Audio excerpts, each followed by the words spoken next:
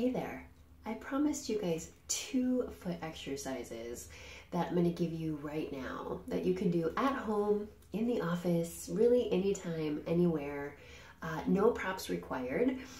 And this will strengthen the arches of your feet, which will in turn give your pelvic floor a little more stability and vice versa. So this is, I'm just sitting in a chair, my desk is here. So this could be done facing the desk with your feet underneath too. And although you don't need a little towel or blanket, I'm gonna start this way, and maybe you can too, to get the feeling and the movement of what you need to do with your feet, pulling this blanket in. And then when you're in the office or when you're out and about, you won't need the blanket, but then you'll have the feeling of how the movement is supposed to be when you're trying to do this work. So my feet are on the edge of a little blanket. I'm sitting really tall in my chair. I'm at the very edge of the chair with my sit bones, so that provides me a little more buoyancy and lift through my spine as I do the work. Legs are pretty parallel, and I'm just gonna reach my toes along and then scrunch the towel underneath. I'm gonna reach my toes long and scrunch and pull the towel underneath. So I'm just going to repeat this over and over again until I maybe feel like a burning in my arches. And then I'll do a little bit more, and then I'll reverse the movement.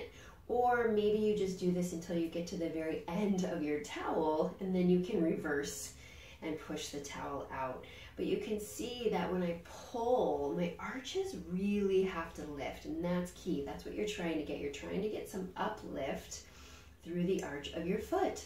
A collapsed arch or a flatter foot is really hard on the pelvic floor because the feet are our foundation. So if the foundation is weak or collapsing in any way, then it's going to feed up the whole chain. So now from here, although I'm not to the end, I'm just going to reverse so that you can see the reverse motion. So I tuck my toes and I push the blanket or the towel away. Tuck the toes and push.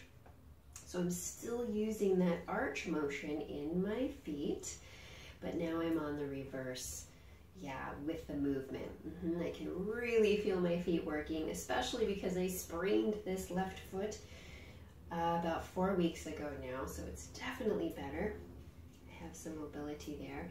Push, push, push away. Okay, so if you don't have a blanket or a towel, you just put that aside. Maybe you try it at home. And so if you're at the office or somewhere where you can do this with your feet, you can even kind of do it in your shoes when you're sitting on a train or a plane.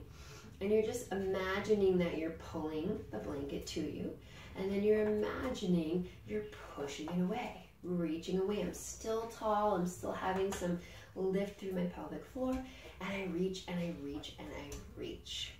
And there you go. Good workout for the arches. Thank you. See you soon.